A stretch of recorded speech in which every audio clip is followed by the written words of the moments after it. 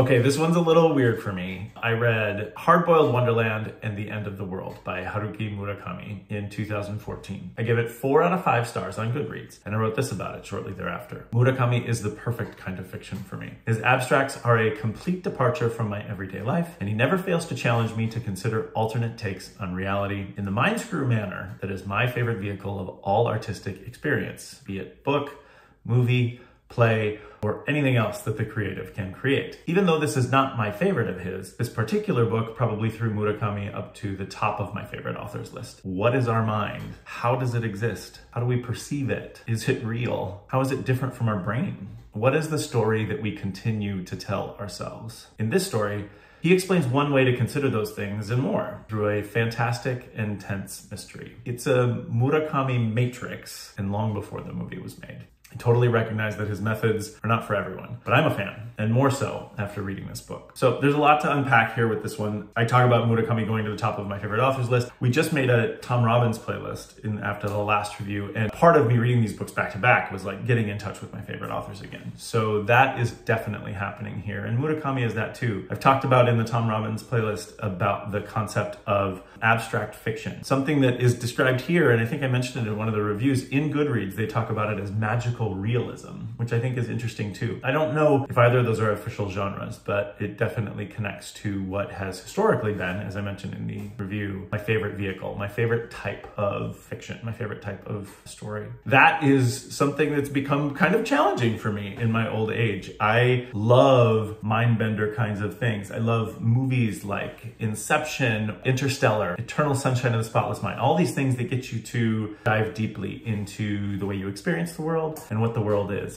To be honest, like I'm having to take kind of a break with that stuff lately because it's gotten so intense for me. The whole world and chaos and really considering our place in the world is something that's been really a struggle for my mental health. I was reading recently, one of the books that I was reading that I had to put down was Jim Carrey's book. I think it's called Memoirs and Misinformation. I started reading it. It's not going to end up in the series because I had to give it up. One of the quotes, and I might be messing up the quote a little bit, is he says, I think right at the beginning of the book, or maybe it's even on the back of the book, that all of this is true and none of it happened.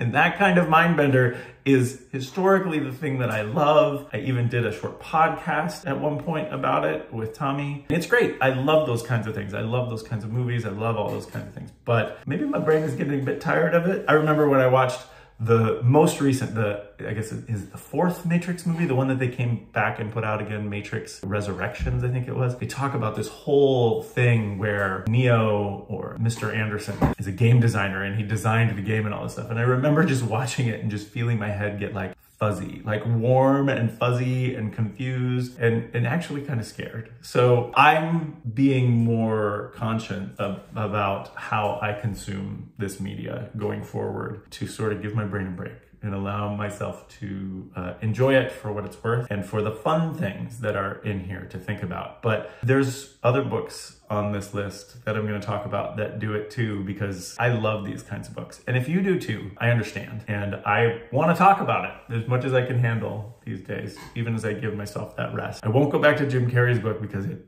tripped me out so much. Maybe if you want to talk about that, you can connect with me here about that too. But this is a good one. This is a one, again, it was written before The Matrix, and Murakami is just such an interesting author. I talk about his abstracts here as something that's a complete departure from my everyday life, and they are super interesting. And then to think about conceptually the fact that these things are written in native Japanese and then translated, and the beauty and the specialness of the writing still comes through. I think it's fantastic. So I've read a number of his books. I also have Dance, Dance, Dance in this collection. There's a number of others that I've read that probably won't show up, but yeah, Murakami and Tom Robbins are right at the top of my list because I love that magical realism, abstract fiction. It's something that is really special to me in fiction. And when I have, and I just finished a book, so I'm about to go into one that might be like that too. It's the second one of the Southern Reach trilogy, which you may have seen the movie Annihilation. The book was the first one. So I might try that, but I might not get all the way through that because it's the same kind of thing. So if you like that kind of book, I'd love to chat about them and how it relates to this book and all these others that I've talked about too. So this one again is Boiled Wonderland and the End of the World by Haruki Murakami. I give it 4 out of 5 stars on Goodreads. There's more interesting and vulnerable ones coming up.